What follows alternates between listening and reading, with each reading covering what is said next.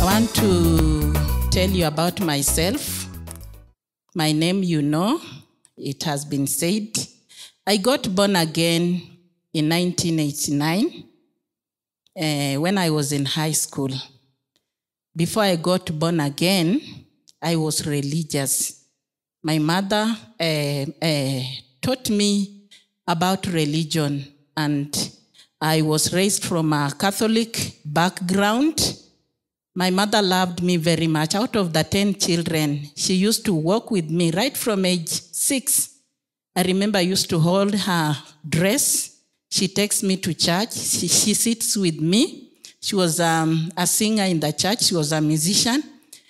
And I learned how to play tambourine. I went through all the Catholic, they call them sacraments. And I remember when I was age 8, I went through what Catholic call confirmation. And during that time, when I was confirmed, I had something came to me, something filled me like the glory. It was the glory of God, actually. And at that age, I could not explain myself. I just felt as if I have completely been changed. And I continued in that faith until when I joined high school. And one day we had, it was on 6th of August, 1989, I was in Form 4. We had a weekend challenge, and before the weekend challenge, I think we told ourselves, I was the school head girl, and I was a mobilizer. I had so many friends. So the top friend, the friends, those ones very near me, we told each other, these people who are telling us they are coming to challenge us. You know, Form 4s, when you are just about to do exams, how naughty students can be in school. We say, these people who are coming to challenge us, we are the ones who will challenge them. Those days we didn't have, we had some lipstick, but it was not very common, but we knew about it. So we took red pens, blue pens, we painted our lips, and we painted our fingers, and we said, we are going to challenge these men. If there are men who are coming, we are the ones who are going to challenge them. And we were a group. So we went and sat behind. We used to sit in an amphitheater. My school was a missionary school, Goibei Girls High School, a Pentecostal missionary school. So they had made for us an amphitheater where we used to sit. So we went right behind. So the preacher started, first of all, the preacher started with a song. And this song, the preacher was a young man playing a guitar. This song was saying, Yesu anapenda wasichana, Yesu anapenda watoto. So that song really touched me. That song really touched me. Then the preacher went to preach. And when the preacher was preaching, after preaching, he started prophesying. And he said, there is a girl here. This girl is having a boyfriend. And if she will not drop that boyfriend, she will be in trouble. I don't know how I somersaulted up to the preacher's feet, and I was screaming. I was prayed for among many other girls, and I received Jesus Christ as my personal Savior. Amen. Praise the Lord. Yeah. But before I got born again in that 1989, in 1987, my career dream, I wanted to be a chaplain. So when the teacher came asking, what will you like to be when you grow up, girls? So mine, I wrote, I want to be a chaplain. So my friends came and looked, you want to be a chaplain? I said, yes. Do you know what a chaplain means? I said, no, I don't know, but me, I just want to be a chaplain. So they told me, you mean you want to be a pastor? I said, what is wrong? I want to be a pastor. And you have a boyfriend. That was a year before I got born again. So after that, I really cried in the whole compound. I was crying. We went for lunch. The power of God was great on me and the preachers who had come to preach to us. You know, when they noticed that it is the school head girl who has gotten born again, they were really interested in me. So they called me and they were asking me about my family, how I grew up. And for about 13 years, I had not eaten meat. In high school, when other girls were eating meat, I used to eat ugali with githeri because we didn't have special meals. So I told them I have not been eating meat because when I eat meat, my body, there are some reactions on my skin. So they told me, do you have faith we'll eat meat today now that Christ has saved you? I said yes. They prayed for me, bought meat, and they gave it to me and I ate. After 13 years, and I didn't have any reaction. Amen. That is what God did. After that, when we finished exams, I went back at home. Of course, my mom was raising me to be a nun.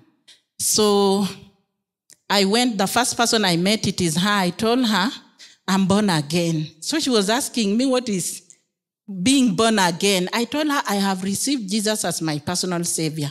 And I told my mom, you need to receive Jesus Christ as your personal savior also. Then I told her, on top of that, I have eaten meat. So that one excited my mom very much. She was so happy. She asked me, if I buy meat and cook, you will eat? I said yes. She bought meat, brought, I ate, and there was no reaction. So my mom believed in my salvation. And right there, I started evangelizing. I told her, Mom, you should stop praying using the rosary because you will go to hell. And me and my mom, we were very close. She taught me how to pray.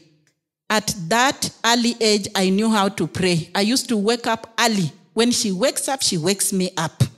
Before I go to sleep, we used to sit with my brothers and sisters. Then when they doze, they were not punished. But for me, I was punished for dozing when we are praying. Because she knew she was raising a servant of God, a nun. So I knew to pray at that early age. Then from there, I moved into the community. I told all other young people, my friends, I told them that me, I'm born again. If you want to be my friend, you must be born again. But I didn't want to disappoint my mom by joining another church. I continued to go to Catholic. What I used to do, I used to go in the first service, then I get out of there, then I go to the fellowship. So one time, I found friends there, girls who were in boarding school who are also born again at school. So we were 3. And in the fellowship, we had other young people. And we were telling these other young people, have you received Jesus Christ? They were asking us, what is that you are telling us? We tell them, you need to receive Jesus Christ. Catholic will not take you to heaven. So we convinced many young people in the church, and they started following us to the fellowship. And one day the catechist stood in front of the church and they told us, announced in the church that there are some young people here who have become rebellious. They are telling other young people that they are born again, and they are snatching young people from this church, taking them to fellowship, because we used to go to fellowship. Then they ordered our parents never to allow us go to Catholic church again. So we said, we will not go there, but we will continue going in the fellowship. Because that fellowship was a fellowship of very many young people in the village who are getting born again from school, and they don't have anywhere to go. So we had our very, very fiery koinonia. So we used to go in this koinonia. We go there, we read the word of God, we sing, we testify, and we do everything that we could do. Then we go back at home. So my dad, I had fear to testify to my dad because I knew the consequences. He will not allow it. So one time we were doing crusades. So my dad, I don't know how he was passing around, and he saw me standing on a platform singing. Njia yangu ni moja, njia yangu ni Yesu. So I didn't know that my dad has seen me. So when I went at home at around 8, my dad just came. I was standing near my mother and he picked my ear. You girl, where are you from? I have seen you on a tree. Then I said, a tree. Then he pinked me and I managed to flip out of his hand. I went to the house of my brother. My brother was asking me, what is wrong with you? You'll be beaten. You are said not eating. You are struggling. Why? Stop these things. Then I told myself, whom will I obey? Will I obey God or I obey man? So I continued that way in that koinonia. That is what built me. That is what made me the fellowship of brethren. And that is how I grew up. And after the results came, I was to go to college. And they took me to nursing. And that nursing, I could not stay there because of climatical changes. It was a very cold place. Finally, I went to Bible school and did my theological studies at Nyangori Pentecostal Bible College. And I continued preaching the gospel. Now, over 30 years, I can't regret why I got born again. Amen. Praise the Lord. Our God is so faithful. He's so good. You are here, you are a young girl, you've just gotten born again, or a young man, or you are even old. Don't you worry. The Lord will see you through. We want to go through another case study in the Bible, and this is a case study of Apostle Paul from the book of Acts chapter 26 and verse 12 to 9. And the topic is a call to go. A call to go. So I'll read the scripture and then we will continue. Acts chapter 26, verse 12 to 19. The Bible says, on one of these journeys, I was going to Damascus with the authority and commission of the chief priest. About noon, O king, as I was on the road, I saw a light from heaven, brighter than the sun, blazing around me and my companions. We all fell to the ground, and I heard a voice saying to me in Aramaic, Saul, Saul, why do you persecute me? It is hard for you to kick against the gods. Then I asked, who are you, Lord? I'm Jesus, whom you are persecuting. The Lord replied, now get up and stand on your feet. I have appeared to you to appoint you as a servant and as a witness of what you have seen of me and what I will show you.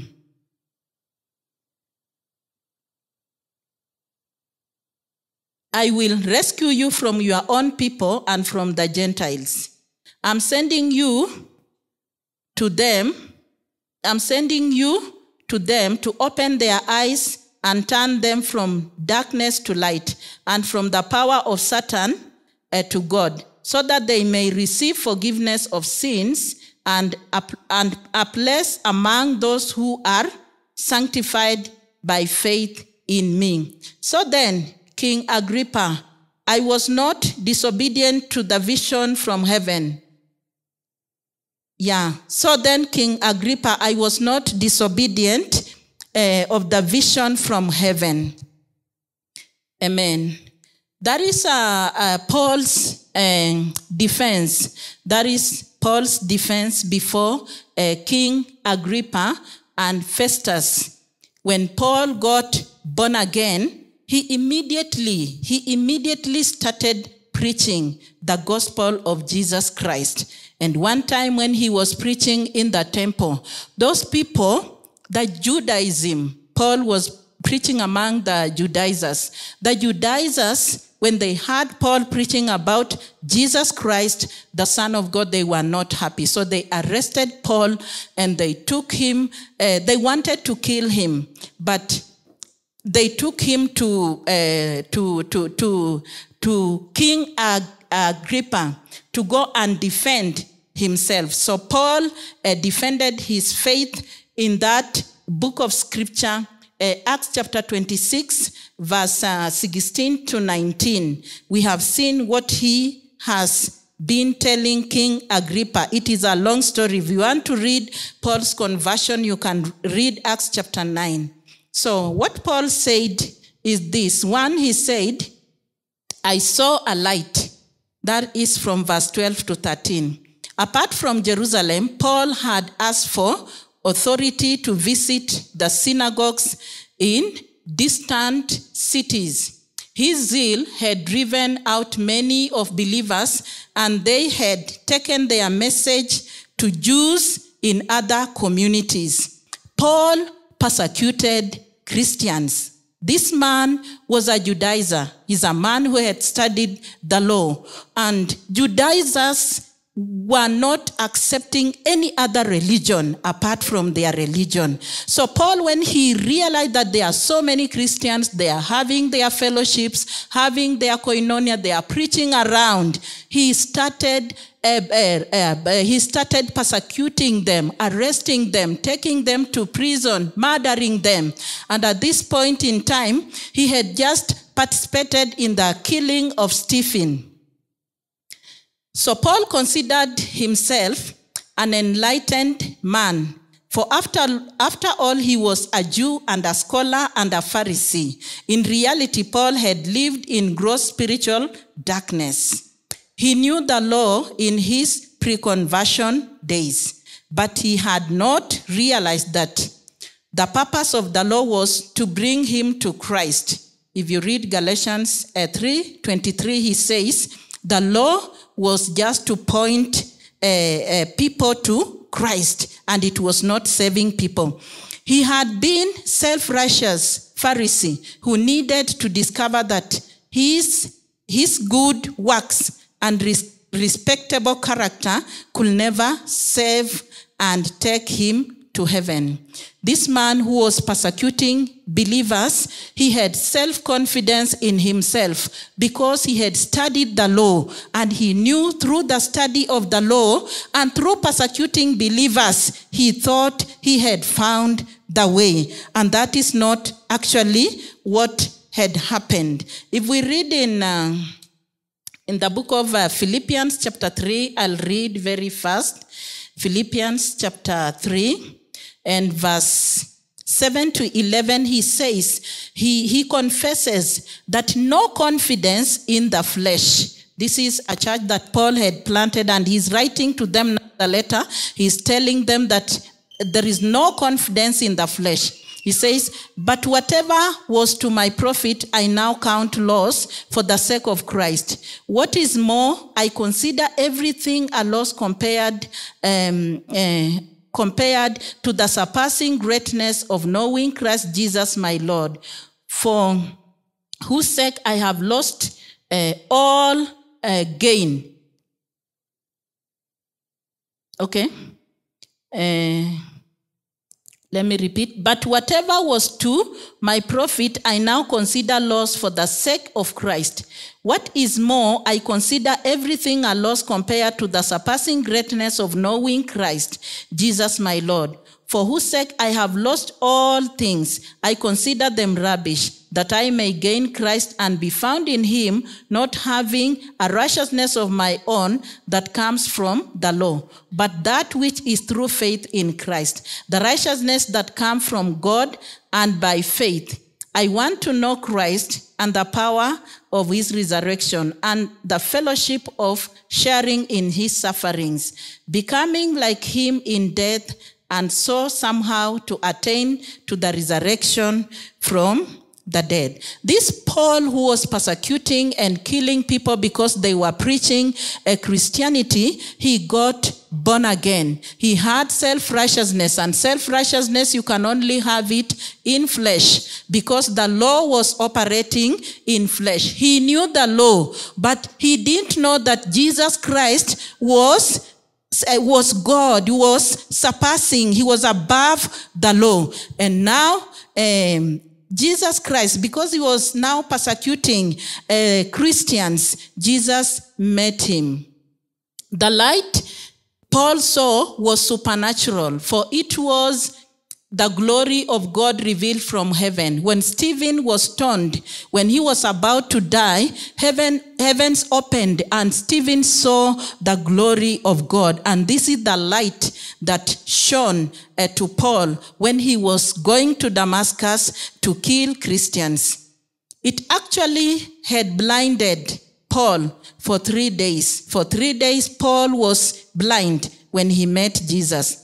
But his spiritual eyes had been opened to behold the living Christ. In 2 Corinthians 4:3-6, his spiritual eyes were opened and he saw the living Christ. Though his physical eyes were blind, but his spiritual eyes were now opened. He started seeing things in a spiritual way.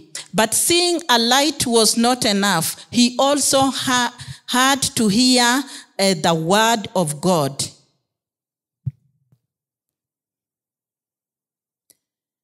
I heard a voice.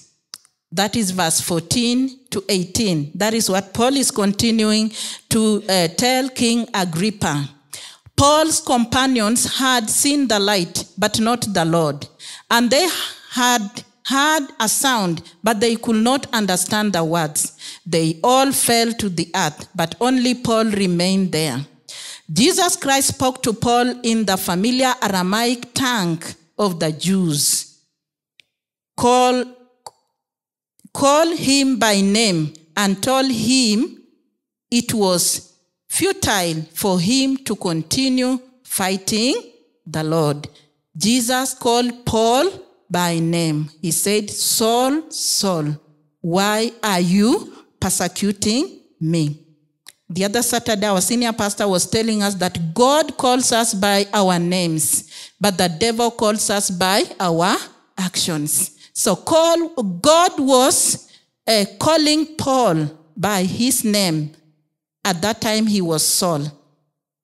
In that moment, Paul had made 2 surprising discoveries. Jesus of Nazareth was alive, and he was so united to his people that their suffering was his suffering.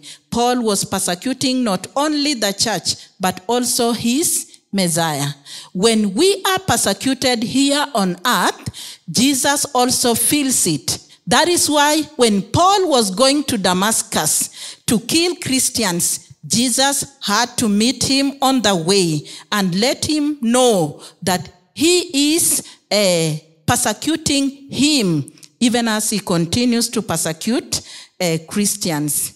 And what I liked in this bit of scripture in Paul's defense, apologetics, is when he says, I was not disobedient. Paul is telling King Agrippa what you have seen being acted here. He was telling King Agrippa, I was not disobedient to the call. That is verse 19-21. When Paul had asked, Lord, what wilt thou have me do? That is in Acts 9:5-6. He meant it sincerely. And when the Lord told him, he obeyed orders immediately. He began right at Damascus, and it almost cost him his life. When he was in Damascus, and he started preaching the gospel to the Gentiles and even the Jews who were there were not happy at all about what Paul was saying. So they wanted to kill him. In spite of repeated discouragements and dangers, Paul had remained obedient to the call and the vision that Jesus Christ gave him. Nothing moved him. Immediately, Paul was converted. He went ahead and started preaching the gospel to the Gentiles, both to the Gentiles and the Jews, without fear or prejudice. And he preached the gospel. In Acts 26:21, Paul clearly explained to Agrippa and Festus what had really happened in the temple and why it had happened. It was on account of these things that Paul had been attacked and almost killed. These people wanted to kill him. His declaration that Jesus of Nazareth was alive and was Israel's Messiah his ministry to the Gentiles and his offer of God's covenant blessing to both Jews and Gentiles on the same term of repentance of faith. They wanted to kill him because the Judaizers, they didn't want to hear any other religion apart from Judaism. And Paul had now come up with a new religion. He was now preaching Jesus Christ crucified.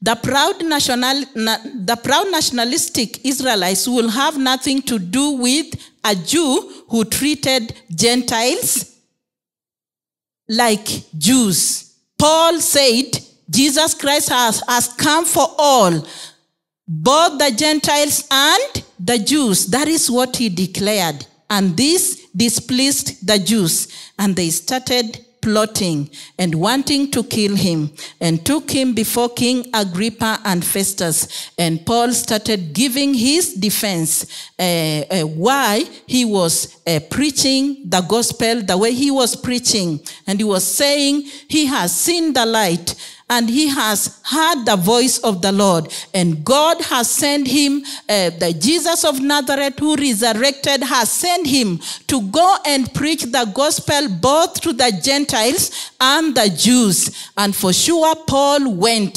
from one region to another, preaching the gospel of Jesus Christ.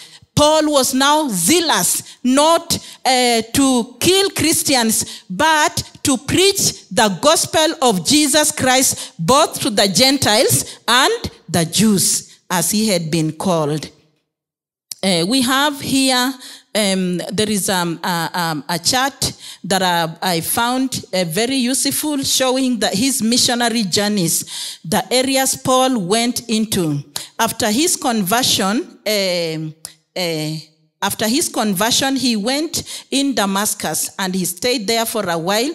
Then after that, he went to Arabia. After that, he went back to Jerusalem, and he went also to Tarsus and Syria and Cilicia. And as Paul moved in these regions, he was not only moving, but he was preaching the gospel of Jesus Christ. After Cilicia, he came back to Antioch. He went back to Jerusalem, and we come now to his first missionary journey, and this was in Antioch. He preached in Antioch also. After that, he went to Jerusalem to face this council. There was a council of elders in Jerusalem. This council that had given him even letters to go and persecute the Christian.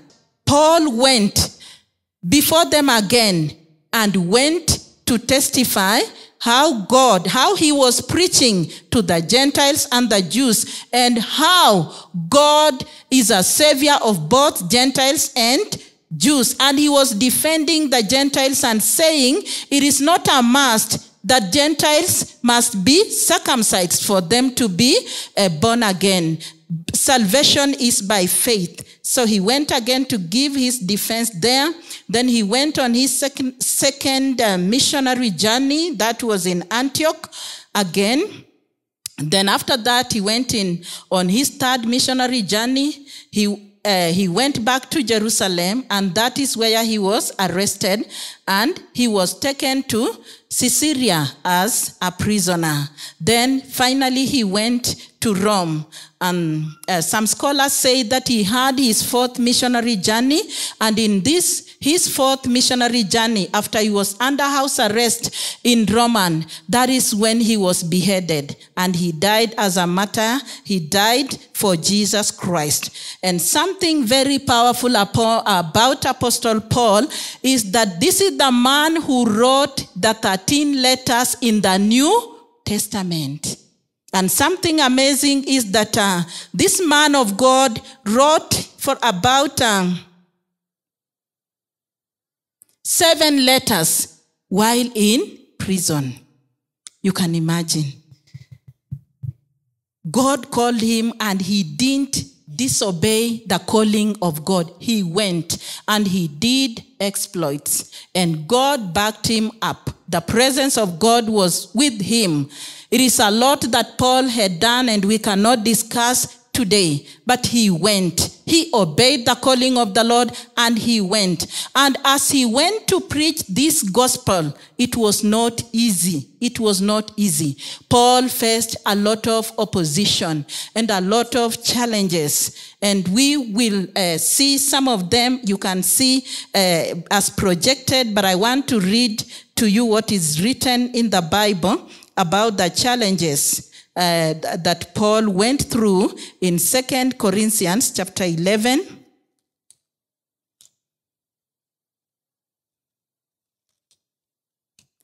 Second Corinthians chapter 11,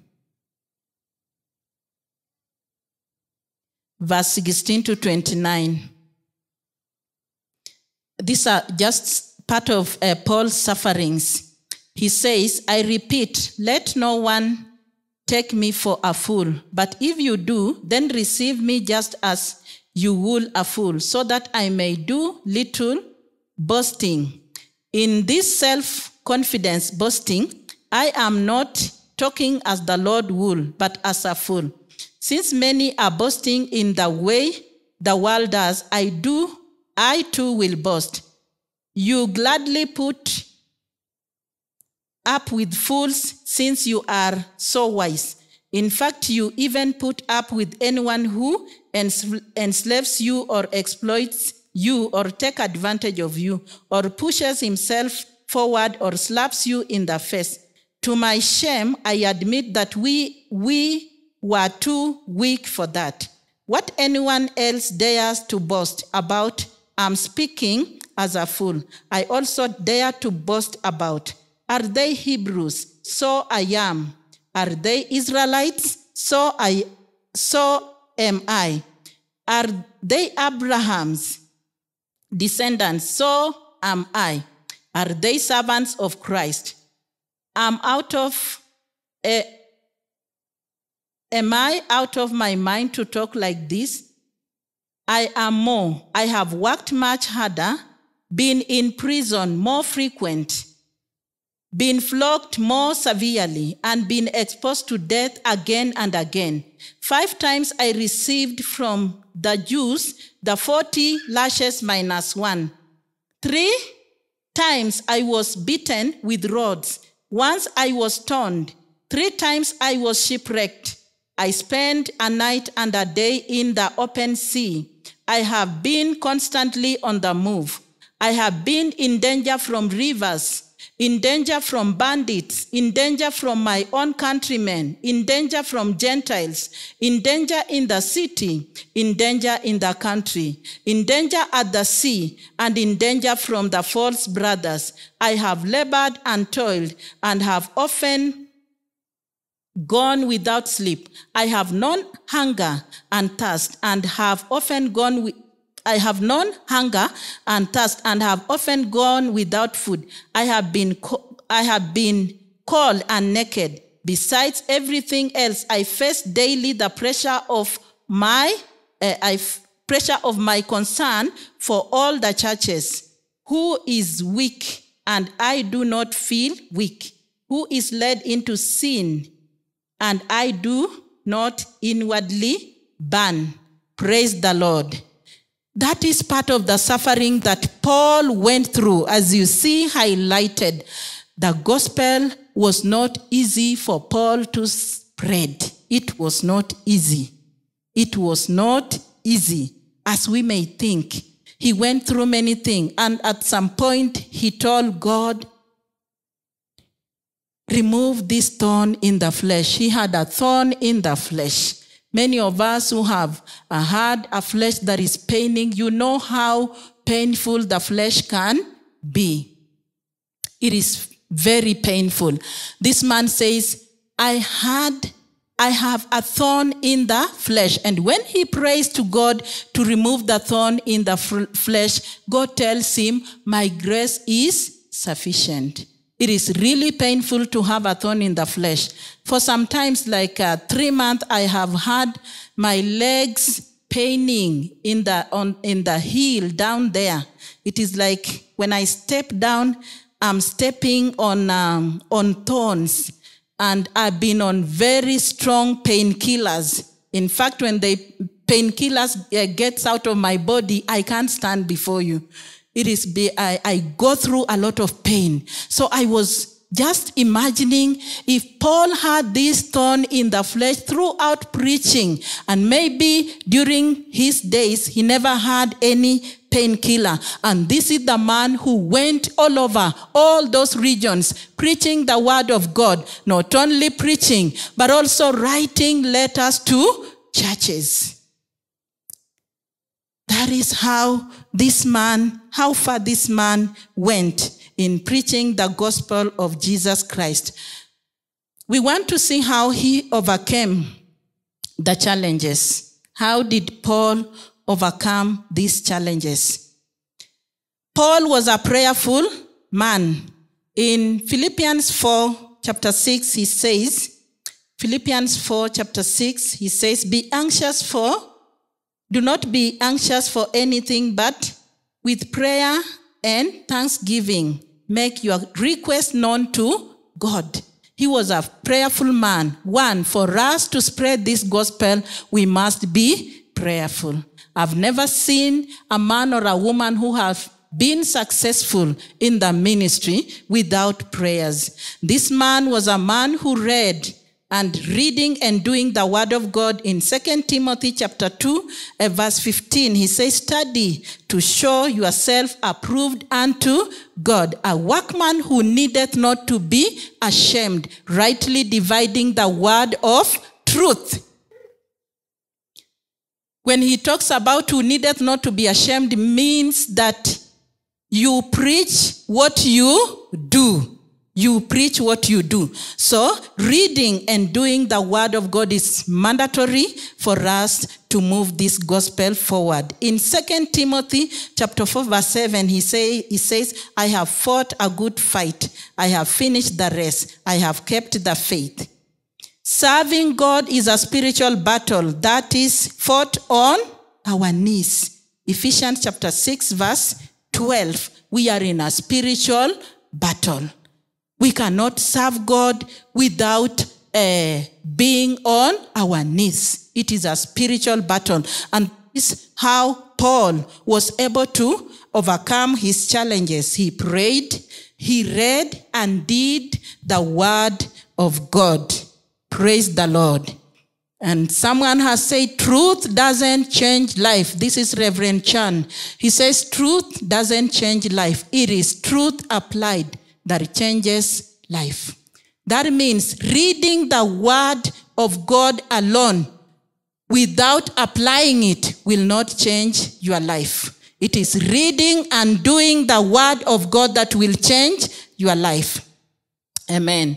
As I conclude, I want to say our mission. Our mission is to know God and to make him known through evangelism and discipleship. So, we have programs in the church to assist us as our members to know God. We have the safari. Those of us who have been here for some time, you know the safari is an intentional discipleship program for CITAM to the members. The safari is there for us. We have our membership class. You go to our membership class, you will get to know God. Then we have safari cohorts. The safari cohorts, we always announce that we are having cohorts. Register in those cohorts and continue to study, to know the word of God. We have our safari group, the SGs, the safari groups in every locality. And today we are relaunching our safari groups. And in these safari groups, when you go, you learn the word of God at least once a week. And you are able to learn together as a church. And that is why we are relaunching today. And we are saying, all of us, if you know you are not in a safari group, kindly register to be in a safari group. That is where you will get to know God. We have affinity groups like the women ministry, the men's fellowship, the first ministry. First is about families, the young professionals, the singles ministry, the golden ages ministries. This ministry will help you also to know God as you prepare to make him known. Praise the Lord. Then, of course, we have our Sunday service where we come every Sunday and learn about God. We have our Wednesday prayer service. We have our fast watch service. And we are inviting you for all these services. That is where you will get to know God. Then we have the vision of our church. Our vision is a community of impacting the world. Yeah, I know we have been saying it, but we want to actualize our vision and mission. Our vision, where we have to begin actualizing our vision, is actually in our homes. In our homes, evangelizing our family members, our siblings, our children, our spouses. We begin there. Then we come to church. When we come to church, we have what we call the service ministries. The service ministry is what you are seeing some people do here. We have the ushering ministry. We have music ministry. We have the drama ministry. We have the Sunday school teachers. We have the young professionals and the youth ministry in the church here.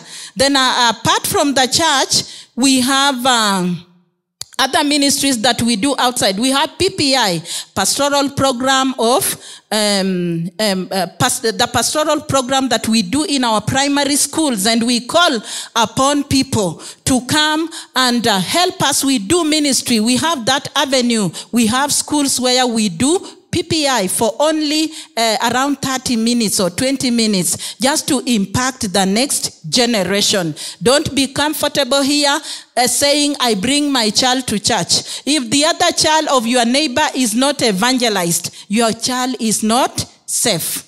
Then we have the high school ministries, we have colleges, universities, we have hospitals. People are sick in hospitals. We have prison ministry, orphanages, we have rehabilitation centers around, corporate organization. We have the social media. What are we doing even with that? Those are avenues for us to actualize our vision.